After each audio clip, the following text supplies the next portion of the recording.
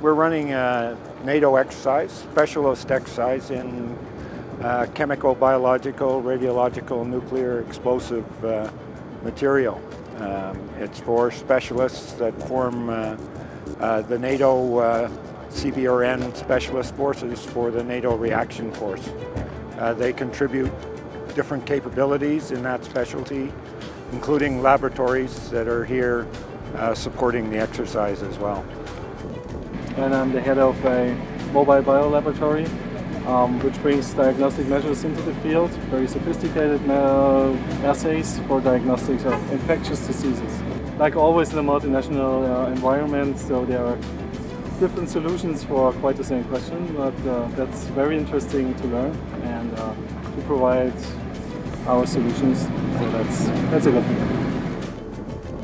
All the nations are contributing different capabilities to each of the task forces, and that's one of the key goals of the exercise, is that interoperability, being able to work together and communicating between the teams.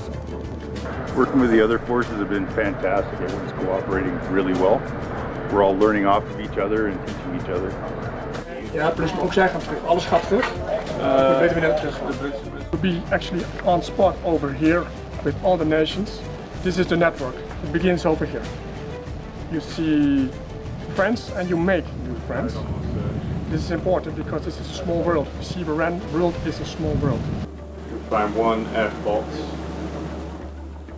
We had to go through a French Army decon line somewhere in real life. We'd know roughly what their procedures are, what our guys could expect going through. At the same time, the Spanish and Germans would know what to expect when they come through our process.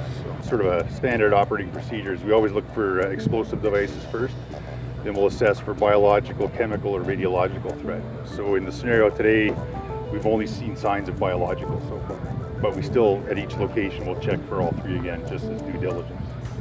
This is one part of the command post which we